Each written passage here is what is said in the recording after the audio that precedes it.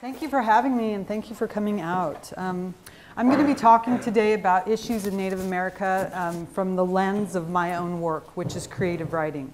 And why is creative writing an important way for me to be active in environmental issues and in the Native American cause? Because it makes people feel viscerally the experiences and the lives of people on the reservation. That kind of a didactic political approach would not be able to do. So that's why I entered into this field. Anytime that we can create sort of an emotion in our reader, we are sure that what they have learned from us will stay with them. At the same time, part of what I will be talking about today is the fact that on Native American reservations, there's somewhat of a taboo about telling personal stories. We've all heard these issues of appropriation. How many of you saw the commercial recently online with the blonde woman? I don't know if it was for the Gap, they had to take it down, where she's in a Lakota headdress. And she's like, I think she's dancing to dubstep, which a lot of people got up in arms with. So we'll be talking about some of those issues, but the main issue that I wanted to talk about today was like the environmental causes that are happening, not just on the reservation, but worldwide. So imagine an urban couple who, after running their kids from one activity to the next, plop down on the couch to watch the evening news. Images flit by their half-closed perception: foreigners in distant lands, environmental catastrophes, drug busts in cities they've never visited, rapes and other crime. Their level of retention is small. Though the images create anxiety in them, the impact passes once the television is turned off. Imagine a poor rural family on a southern Arizona Indian reservation. Their electricity has been shut off because they failed to pay their bill. But it's warm outside. They decide to jerry-rig their car battery to run the television and satellite receiver in the front yard. They throw sleeping bags down in the dirt and block out the sound of the desert by turning up the volume on their favorite sitcoms and news programs. In this incredible unification of the American mind, they see the same images as the urban couple, and they too receive the images somewhat passively. Regardless of who we are and where we come from, we are increasingly inundated with images. What do we know of the world? What do we understand of our fellow Americans? We gather much of our information from sound clips and scriptwriters without actually going out to interact with other peoples. The television itself has become a giant pacifier, a glowing lullaby that makes people drowsy before heading off to bed.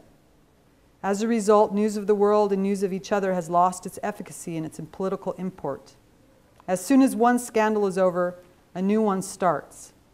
The information piles up with no foreground or background to contextualize it. And our connections, they begin to fall apart, right? So how to reach people in a world where we're all dealing with a little bit of compassion fatigue, okay? We've had hurricanes, we've had Wall Street collapse, tomorrow we have the election cycle. We didn't talk much about the environment. How important is the environment to us when we're worried so much about our financial well-being, for example? So that's one reason why I come at this with a perspective that the creative world and creative genres can help. So I'm going to start with a poem about my father. It's called The Four Corners Power Plant, which is a power plant on the Navajo Reservation in northeastern Arizona. He works in a smoking steel dragon, melting metal together on the Navajo Reservation, where they rip coal from her insides to burn and spin in turbines, transforming earth to light and TV and energy for this computer. Even if he hates it, there is satisfaction in more than survival. A paycheck from the front line where he's disguised as enemy amidst inventions galore, shoulder to shoulder with magic from that other land, wizards bearing down with superior gods they call science. It worries me that natives are buying food with blood money, hanging on to jobs that suck the earth dry, knee-deep in pollution and unhappy about it, but unwilling to step out and starve. Afraid to get jobs that reflect New Age bunk. I've never seen a Hopi massage therapist or a Navajo Reiki master charging $100 an hour, and I wonder how I'd feel if I did. But in the meantime, we pound this American drum until it bleeds, fill huge holes with sand, and stretch odd-shaped Band-Aids across earth wounds growing too big to heal.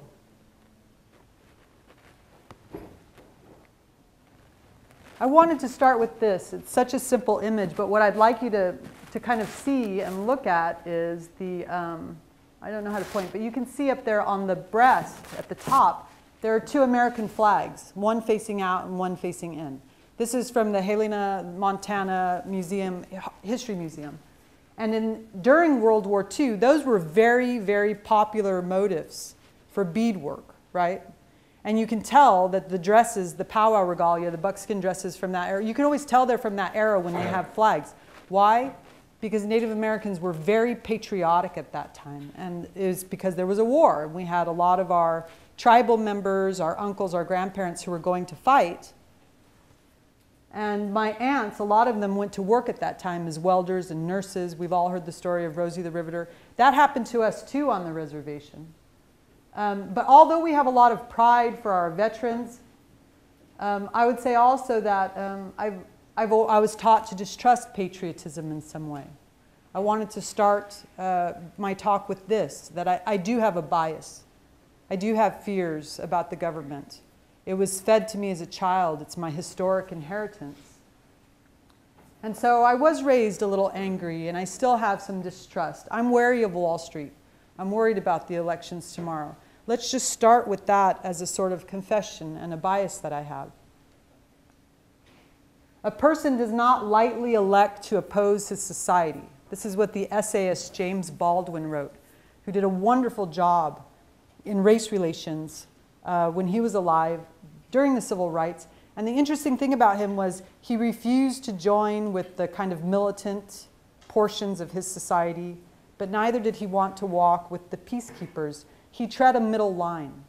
And that's what I'm going to talk about today, like this need in Native America for us to understand, for me personally, to say that I have benefited a lot from America. I've benefited from the energy sources that we have, from the coal that's been dug. At the same time that it's antithetical to the philosophical ideas that I was raised with. So I saw my father when he worked at that power plant that I just talked about, and all the other Navajo men that worked there as well. They suffered a great deal because they didn't have the education to get better jobs, but at the same time, they knew what they were doing. It was not satisfying and right for them, okay? So I consider myself an immigrant, right, from the Southwest.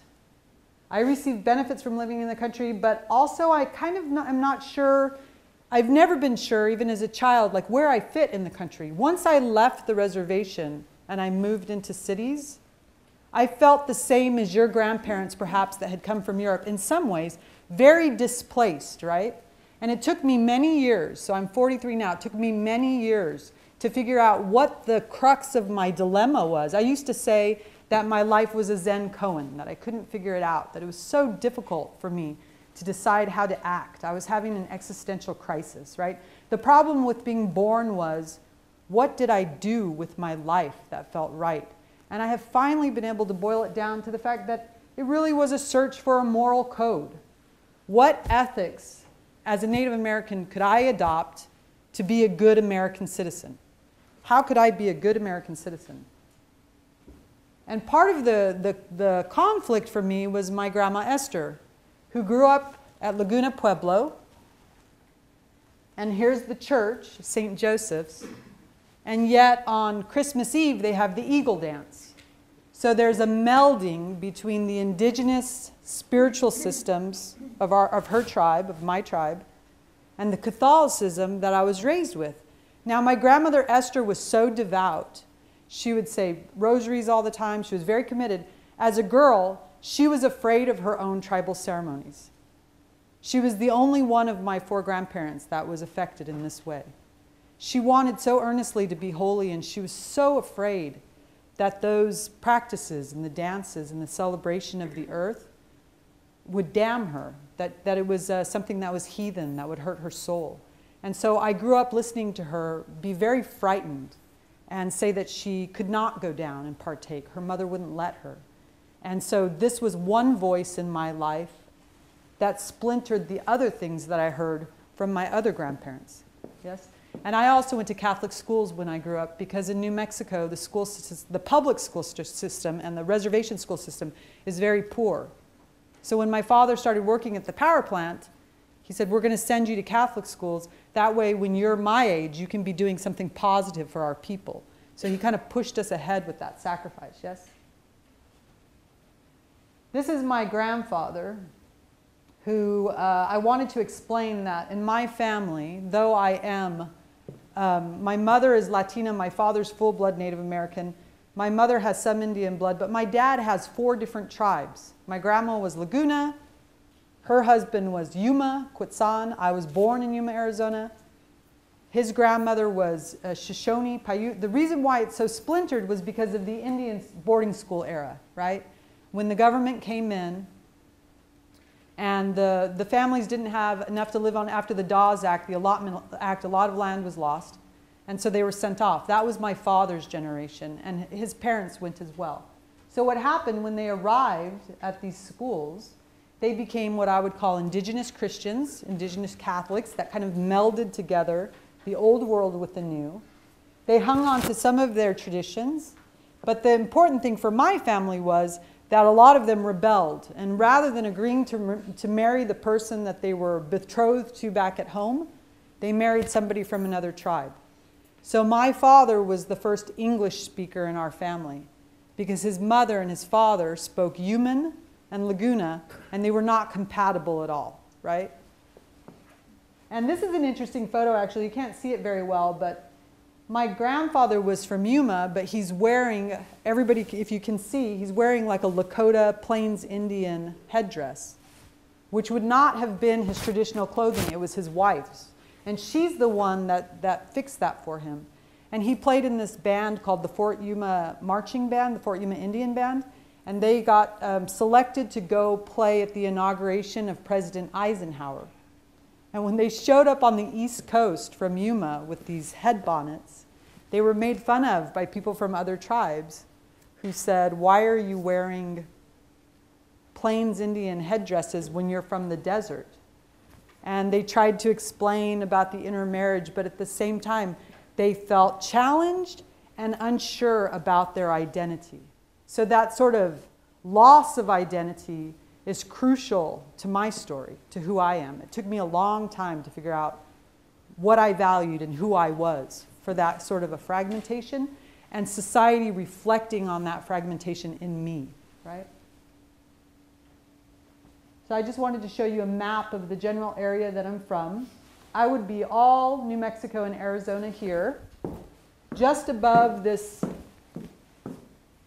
body of water, right? There's the river, the Colorado River that goes up, and you'll see the word Yuma. So we're the 5 Colorado River tribes. I was the first child in my family not to be born on the reservation because my older brother died at the Indian Health Services. They neglected to find a problem in him when he was born, and he only lived for 2 days. And after that, they said, this is too dangerous. The services here are not good enough. So I was actually the first child in my family that was born across the river in Yuma rather than on the reservation. So my culture that I feel closest to in my family is the human culture. So I wanted to tell you a little bit about us. You'll notice here that our traditional hair was dreadlocks, river dreadlocks, like you might see in Rastafarian people, right? And so the people would go down to the river and roll their hair in the mud until they had this dread look, okay? And we were known in a very kind of a crude way to be a digger tribe, which would mean that we did not have a lot of clothing. We did not have a lot of arts and crafts. We did not have pottery. This set us apart from other southwestern Indian tribes, but it was a philosophy. There was a non-emphasis on material wealth. Everything involved dreaming and song cycles, which is one of the reasons why I'm going to Australia, because they also have a desert terrain and they have dream time, which is a very sort of unusual commonality for us to have as desert people. I almost wonder if the desert induces that in us. But what it is the idea that your dreams are more real than the world, the waking world. You've all seen The Matrix. Something kind of similar to that, right? Where when the earliest explorers arrived, and it was a long time ago when they came, because they came up that body of water up to the river, they tried to ask about the history of the tribe, and people in my tribe, they could not talk about seasons and histories. They didn't care about that. They wanted to talk about their dreams. So there was a lack of ceremonies and rituals. There was a great emphasis on warfare as a semi-religious activity. And they said that we were really tall and big and large and good swimmers because there was the river there. And I'll get into some of the concerns about the Colorado River as it's impacted my family as we move ahead. So you guys have heard of Bartolome de las Casas, yeah? When I was a young girl growing up at Catholic school, I cared a great deal about my Catholic faith. And I was always very concerned about how to reconcile this Jesus that I saw, that I loved, and the stories of Catholicism with my own indigenous stories. And I think that part of that split is the reason why this is a chart that shows the alcohol use, the drug abuse. We have very high incidence of suicide.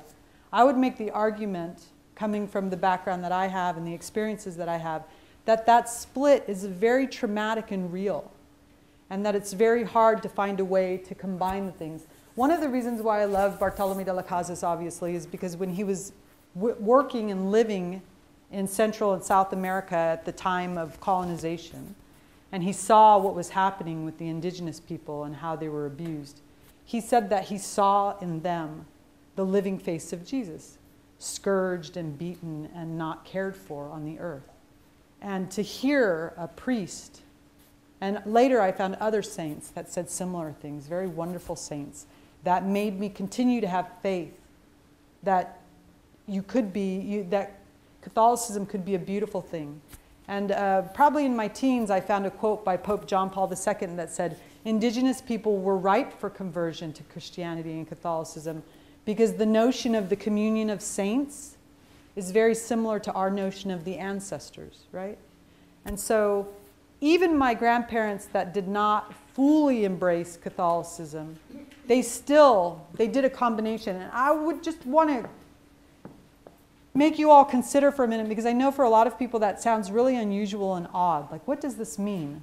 But when we think about the Christmas tree as an image that we all have in our homes, and we think about the origins of the symbol of the Christmas tree, we know that it comes from old world cultures, Druid cultures in Europe, right?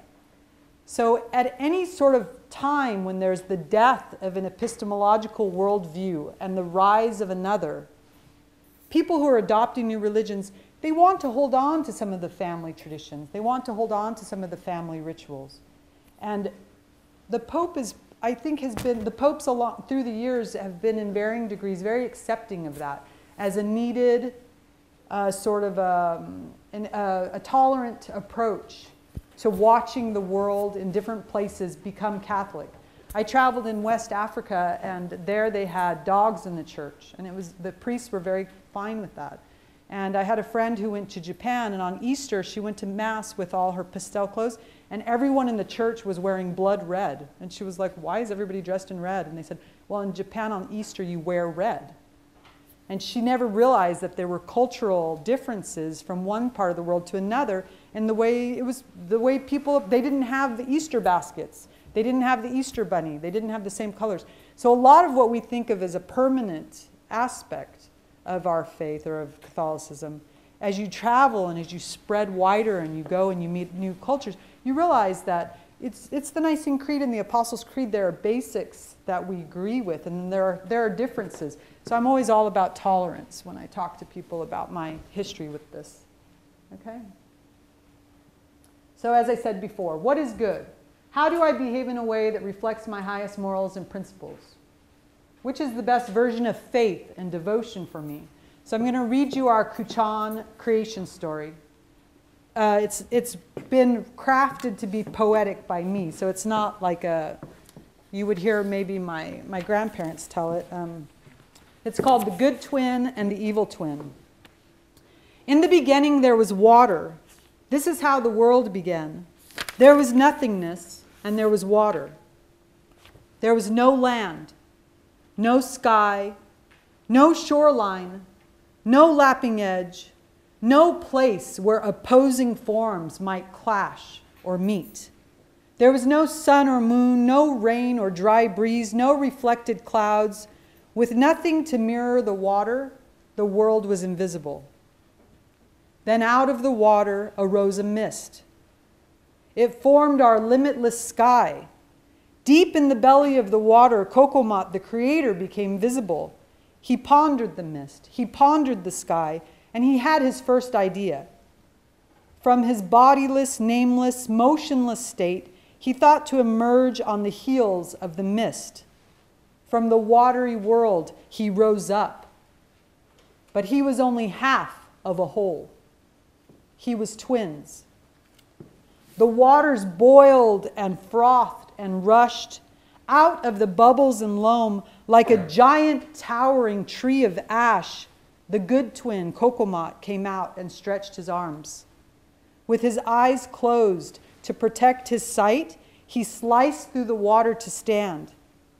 Each of his steps along its surface crashed like charcoal thunder.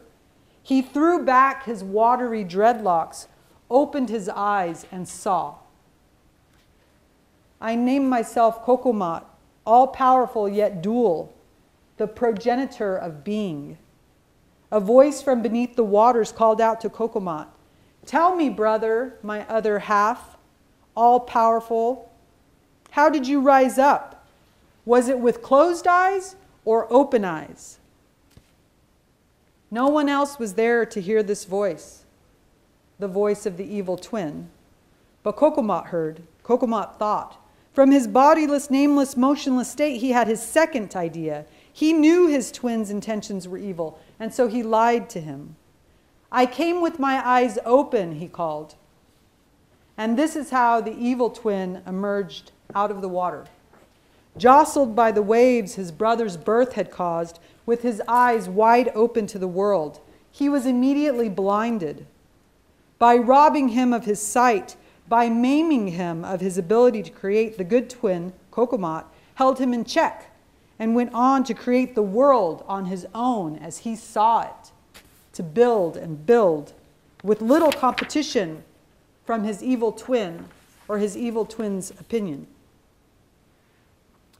He was hindered by the lack of sight, and he sank back into the water out of despair.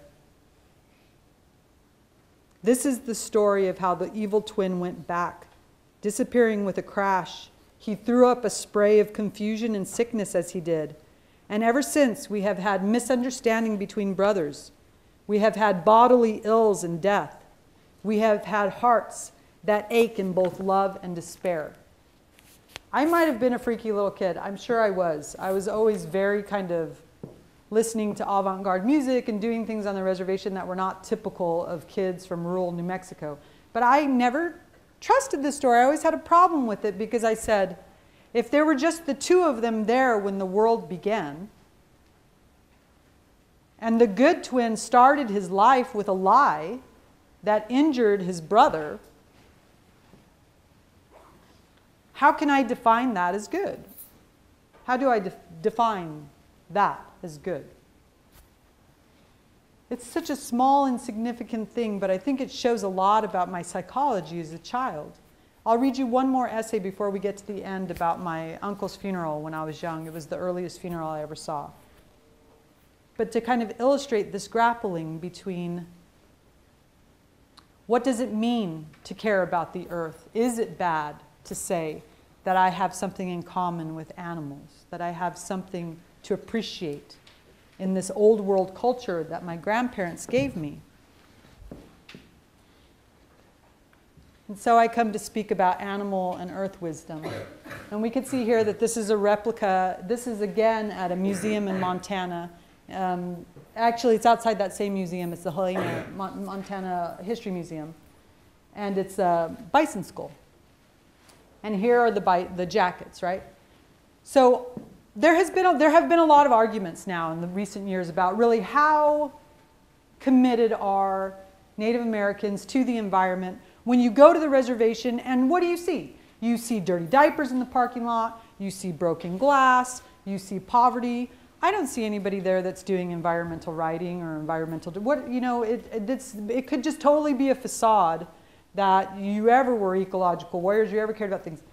This is like, this is one of the things that I write about a lot, because I think we are so inherently connected to animals in our fate that it's a ridiculous question to ask in some ways, right?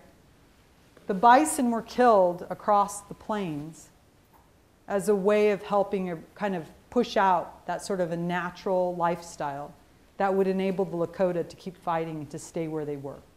Once the bison were dead, a way of life died, and there's no returning to it. When I talk about the death of an episteme, or the death of an epistemological viewpoint on the world, that's what I'm saying. There was no way for those people in the late 1800s to return to the culture that they had always known.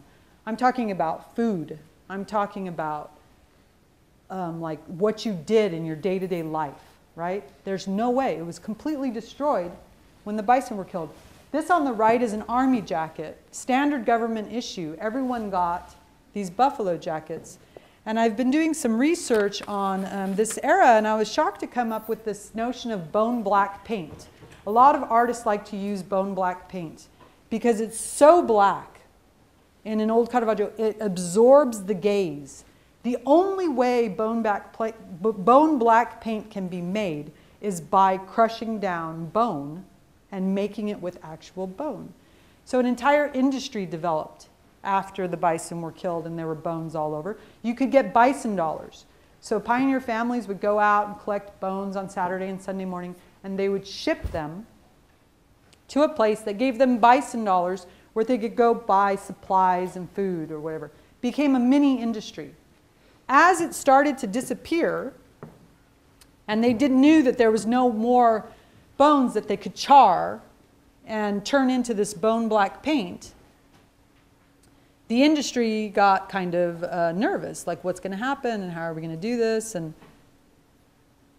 so if you go to the makers of this bone black paint to this day, what happened was, as the buffalo bones on the prairie became scarce, scavengers raided old Indian ceremonial cemeteries for the bones. And there was a great rift in the industry because the human bones caused huge arguments, right? And finally, after several years, the human bones were unacceptable for the industry, and they stopped making bone black out of American bone, right? But first it was bison bone, and then it was Indian bones. So that's, that's one way in which I say all of our lifestyle had to do with the land. All of our lifestyle had to do with these animals that we considered our brethren. We did feel very responsible. And not only that, but our demise, our death throes, the death of the way we had lived, it's connected to them as well. I don't know much about this. I've lived a life that has been fairly privileged, like I tell you. I went to Catholic school. My father had difficulties when I was a child. I saw that. But I call his generation the generation that inherited kind of mental shock. Shock was their inheritance, because they didn't know the old way of life that people who were born in 1900 and 1910 were. My father was born in the earliest years of 1940, and he is the lost generation, the generation that sacrificed their lives to push their kids away. Some of you might have had parents that did that. If you come from families that worked in coal mines, their life is a wash. Their lives are horrible. My father would come home like full of grime, exhausted every night, unhappy. So I claim this environmental legacy. I do. And I don't want to sound didactic and preachy when I write about it. That's one reason why I bend toward the creative, because it's a softer way of talking about it. But I affirm it, and I have a quote here by Luther Standing Bear. The man who sat on the ground in his teepee meditating on life and its meaning accepting the kinship of all creatures and acknowledging unity with the universe of things, was infusing into his being the true essence of civilization. And when native man left off this form of development, his humanization was retarded in growth. I love that quote for two words. One is civilization. It's the same thing that I'm asking about ethics and more. What does it mean to be civilized? Does it mean that you're civilized if you don't have to worry where your children are at night because there's nobody in your village that would hurt them? If they didn't show up for dinner, you know that they're sitting at somebody else's dinner table? They have a period of childhood. They're doing pretty well. Everybody's fed. We don't let anybody starve. Our leaders are often the poorest people because they give so much away. How do we define civilization? I was scarred as a child by this notion that I was not civilized or that I was somehow heathen by my birthright. And I struggled a lot to prove that I was good because I love the nuns who raised me. They were very good nuns, actually. I had Ursuline nuns at my school. So this was the school I went to up in the corner, Sacred Heart Catholic School in Farmington, New Mexico. This is the power plant where my father worked, which I could go into deeper, but we'll probably keep moving a little faster. Tomorrow I'm giving a talk in a class that's it's an environmental, a class that's concerned with environmental concerns. We can talk about it more. But for now, the most important thing to know is that the scrubbers at this unit, the things that would clean the pollution that's going into the air, are very, very poor.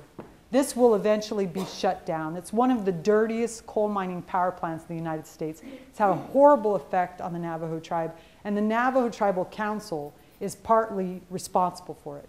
Okay, whether or not people say they were illegally elected and put onto council, or how it played out, that's not my place to know. Every tribe is different. I've never voted with the Navajo people. I don't know, but I know that still, I read an article this summer where now they're in a point where they have to protect jobs. So there are Navajo people that work at the power plant. They don't want to lose their jobs. At the same time, people are getting sick. My mother lived here for a long time. She got a very rare form of lung cancer that only non-smokers get.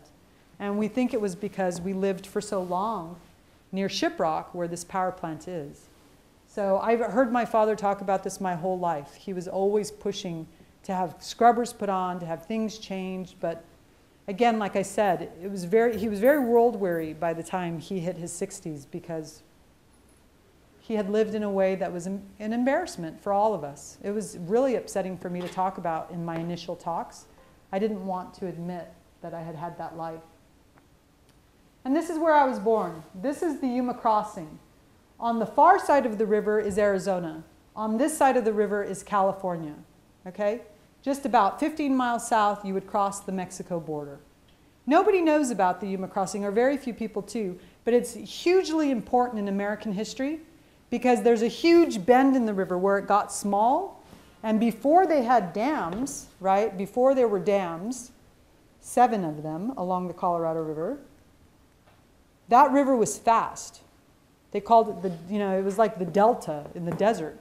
And every year it would come down and it would explode the banks and spread across the desert. And when it receded, my ancestors would come back and all they had to do was poke a few watermelon, melon, beans, squash, and then they could just back up. They barely had to weed. So to own that patch of land for all the years that they did made them a very mighty, kind of fierce tribe that was able to protect it because it was easy living. It was easy living, right? What happened was that in 1848, when they discovered gold in California, everyone came across the country from the east. And when they got to the river to cross with cattle and wagons and women and children, and it was so wide, they all hung a left. And they went down to the Yuma crossing where it bent. And that's where they would cross their cattle. And in the earliest years, a lot of people from my tribe, they call us Yuma, we would say Kwatsan, they would be there to swim the horses across, to pull the wagons across, and they would pick up coins, right? But what happened was there were so many people, it was like the huge giant locust swarm that you read about in the Bible. All the crops got trampled. And the people with livestock let their animals eat the crops. So within a few years, everyone was starving. And the army had to build a garrison there. And it's so funny, I have a slide that says that the garrison was built to protect the soldiers and the settlers. If they really had done their homework, a lot of it was to protect the tribe, actually, because there was warfare starting with some people from Mexico who were trying to set up a crossing. And it was like 3 ways, but a lot of people from my tribe were being killed. So they were protected by the US Army. That's how we became Fort Yuma. It's a garrison, right? And that is eternally shameful to come from a tribe that is a fort tribe. That's something that none of you would know, but it is.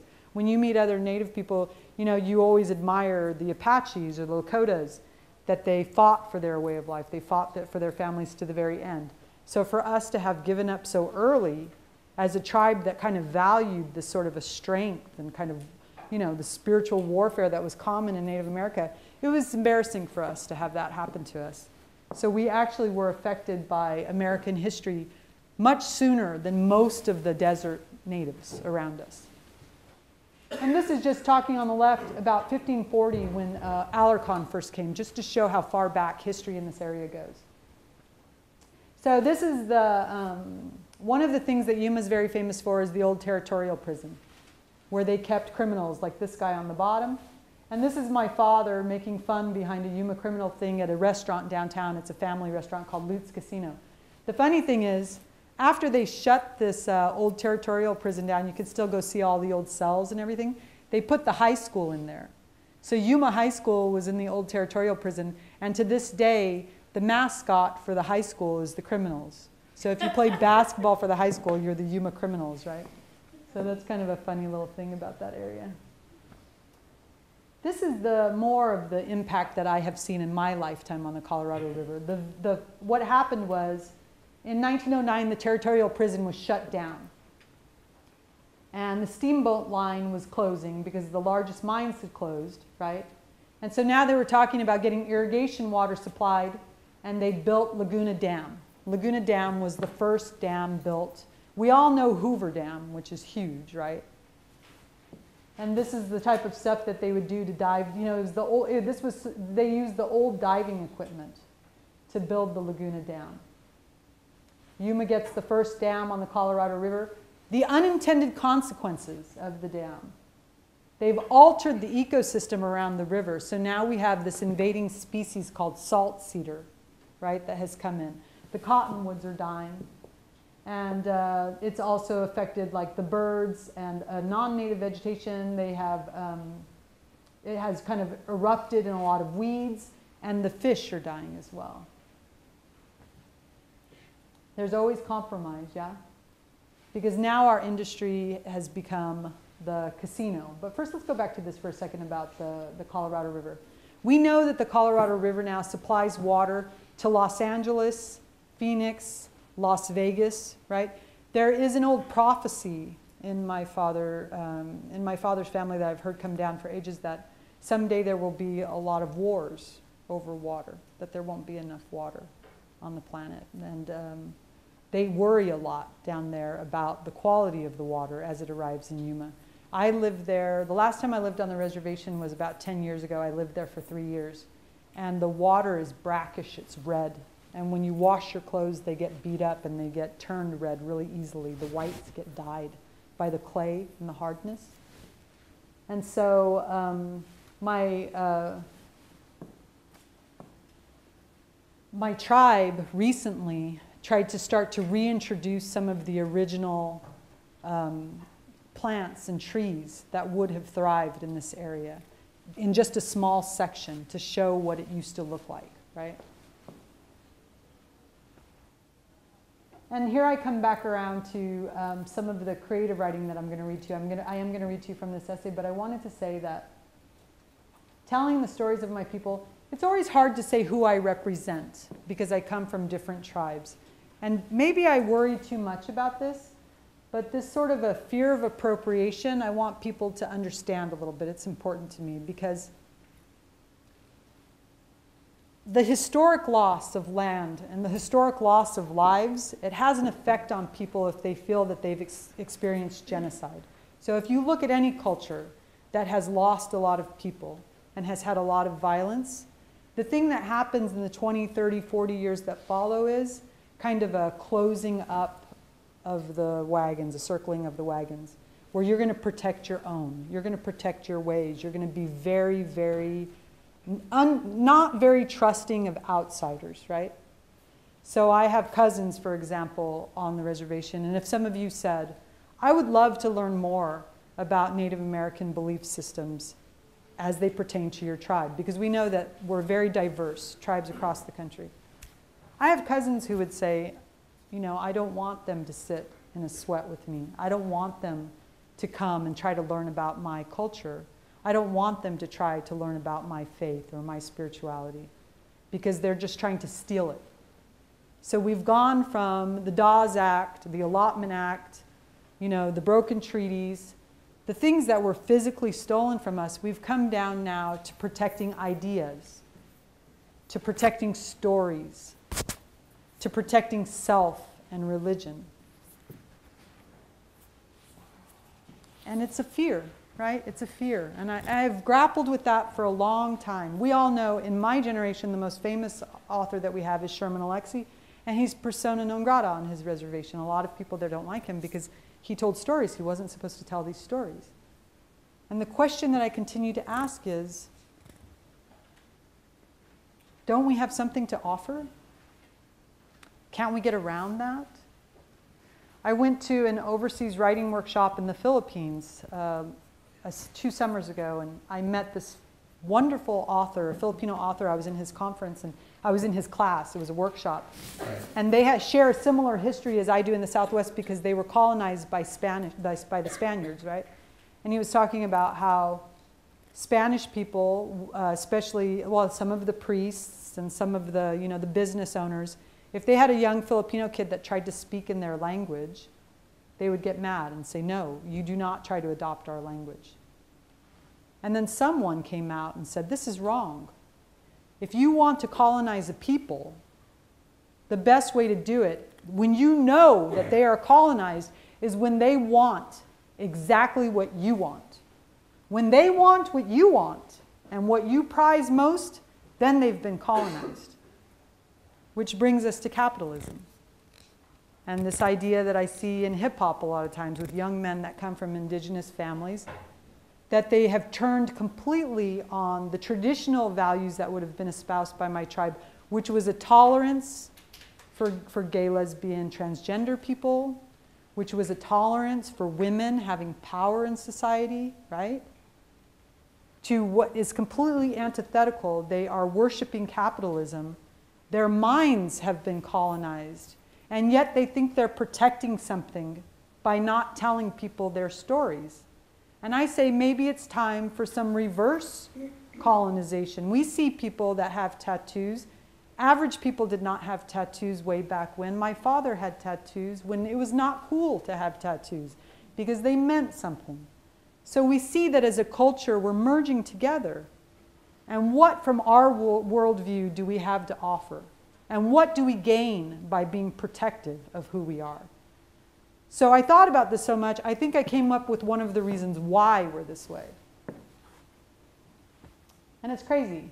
Of course, we need humor, but we also need what I have been writing about and I call the distant perspective.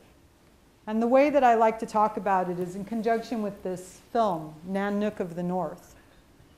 Nanook in the North is the first documentary that was ever made. It's a silent documentary, right? And the concept was the Eskimos are disappearing. They're dying. They're going to be gone. Their culture is dead. If we don't get a camera and head north immediately and film everything about them, we're going to lose recording. They're going extinct. And while it's true that their beliefs and traditions maybe have changed, everybody changes. None of us are stuck in time. And the only culture that doesn't change is a dead culture, right? If you see something in a museum, it means that it's dead. It's not changing anymore. So I thought about this. I thought a lot as a child about how I was taught this myth of the disappearing Indian. I was taught to be afraid that we were disappearing. And I actually think that, along with the fear of using birth control if you're Catholic in Indian country, produces big family. My mom is one of 15 kids. My dad is one of 10. I was one of 7. I have 5 children. That's how serious we take the teachings about life on the reservation. It's true. It's just the way we are, right? It might also be this urge to recreate what we think we've lost, which is population. So then suddenly, though, last year when they came out with this new census that said that the Latino population in America was booming and expanding so much, and I looked at my friend, Jose Orduño, who's Mexican, and I thought, well, I call you Mexican and you speak Spanish, but actually, you look native. You have Aztec blood or Mayan blood or Toltec blood, or, you know, I can clearly see. And then I traveled south of the border to Central America and Mexico. And I thought more and more and more. And I thought, you know what? We became so obsessed with manifest destiny.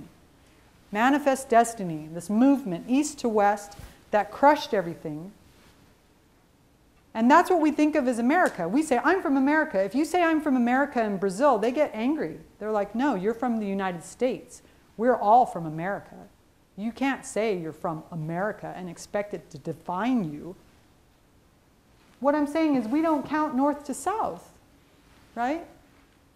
The myth of the disappearing Indian is not about blood. It's not about protecting bloodlines. It's about ideas. It's about remembering and sharing the ideas that make our philosophical worldview strong rather than forgotten and lost. Does that make sense? Yeah? So in the end, I thought I would end with this. I call it the corner of piety and guilt. And again, it's back to this idea of creative writing, right? Here it says, across the Colorado River is Indian Hill.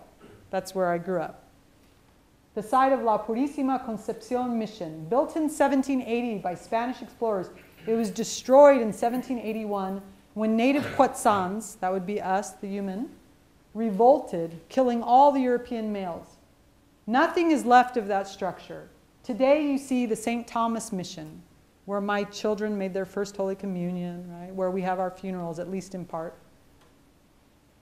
It was built in 1922. Behind the mission is Fort Yuma. It was established in 1952. Here's the part, to protect settlers, gold miners on their way. They actually were protecting us to a great extent. This is what I'm talking about, though, in terms of trying to be a good citizen when you know that you were not, like African Americans, perhaps like a property of the state. You were an enemy of the state because you didn't believe in private property. You didn't believe in property ownership. You believed that the earth was sacred. You believed that animals deserved to stay alive, right? And that starts to get washed out of you because you don't want to be that person that sounds angry and bitter. And this is what makes it so difficult to write creatively, because there's a very real danger that your earnesty and your sincerity comes across as a self-righteous piety, right? Because it's not your generation's fault that any of this happened. And so why do we have to remember history? Why do we have to bring it back up? And there's no reason to talk about the wounds unless we're talking about the future. And why some of these ideas that we had traditionally in our culture might be things that the rest of society could benefit from thinking about a little bit more, right? Okay. That's that. Okay, I'm not going to go into that. I was going to play you a video, but I think, how much time do we have? Did we hit 45 minutes? Maybe we should ask questions instead of reading anymore.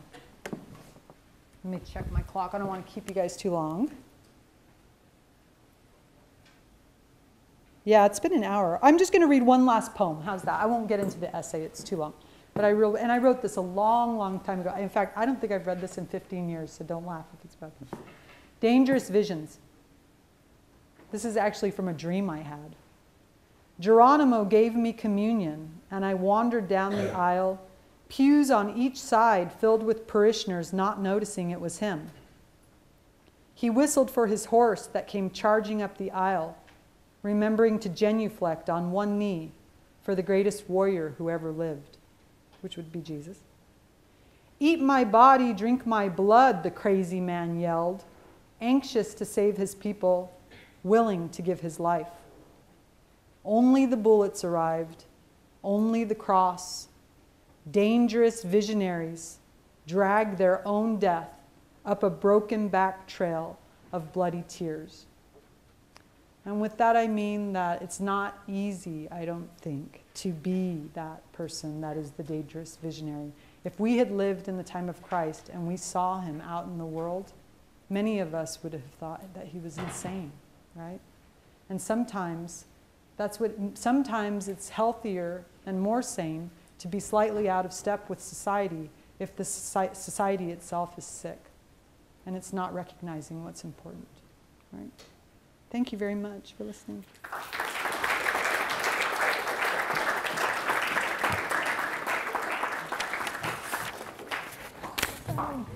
We have time for questions.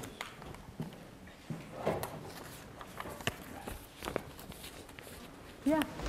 Do you think, in terms of sort of modern social justice movements, do you think that more of an effort should be made to connect Hispanic populations with their native roots?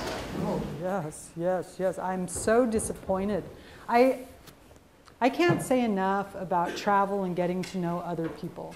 It's very sad to me that on the reservation, if you leave and you travel too much and you get an education, in some ways, some people will mistrust you when you go home. They want you to stay and be frightened of the world. And I really think that I really love the literary philosopher, literary theorist Emmanuel Levinas, who studied under, I think it was Heidegger, and his parents were in the Holocaust, in the concentration camps. And he talks a lot about how the revolution is this notion of learning how to love the other, right? Like rubbing up against people that are not like you in a way that is loving and open, and gifting who you are to them and receiving who they are in return, and maybe never understanding, but at least being there to try to understand. That is the greatest revolutionary thing that any of us can engage in.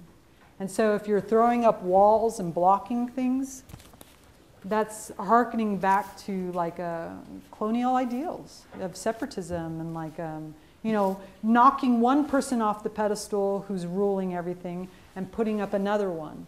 And instead, there has to be a dialogue. It's the death of the huge, it's the death of the meta-narrative.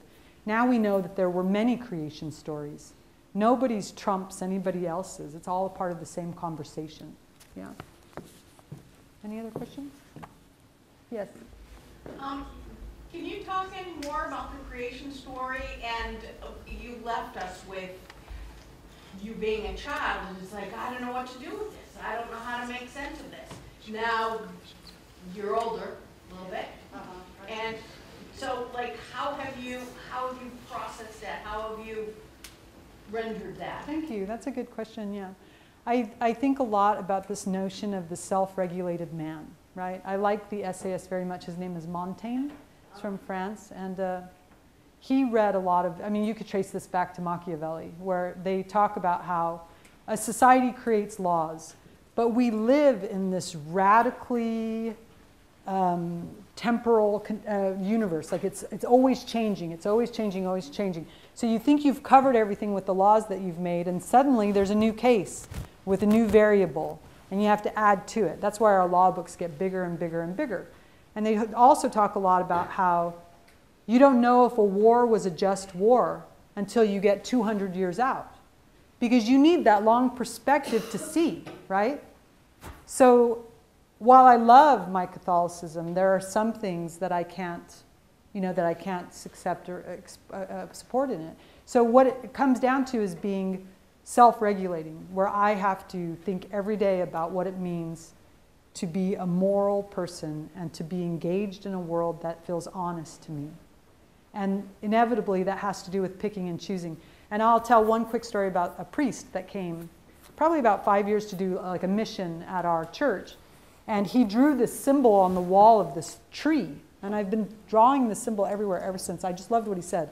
He said, when I'm in confession, I hear people come in, and there are the people who are really conservative, and they're complaining about the people who are liberal. Then I have the liberal, progressive people come in, and they're complaining about the conservatives. And he said, and what I always tell everybody is, a tree has roots and it has branches. The roots dig down and reach to the past. If they weren't there, you would not recognize the form of the tree. That's where it gets its essential form, is from the roots hanging on and being what it is.